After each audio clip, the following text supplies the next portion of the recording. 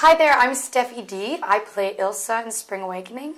Spring Awakening is this show about a group of teenagers in 1890s Germany navigating their way through the torments of adolescence, but it's underscored with this awesome rock score, so we pull out these microphones and rock out in contemporary times while the story is classical. Ilse is this 15-year-old girl who runs away from home after being abused by her father, and she goes to live in this artist's colony.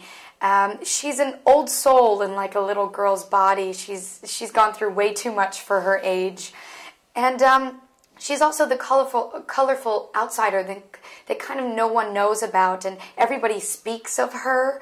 And but she's this mysterious phantom that kind of walks around the stage, and you see her here, and she sings here, and then she comes back in the second act, and you finally kind of get to know her, and she's this very kind of destroyed girl who's just looking for help.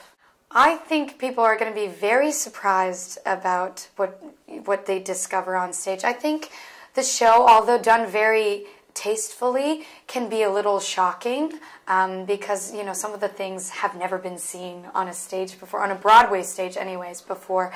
I think, you know, it's going to hit home for everyone because I think anyone who's been through adolescence, like, you know, adults and grandparents and whatever, and people who are going through it, like adolescents right now, will definitely identify with somebody, one of the characters on stage, absolutely.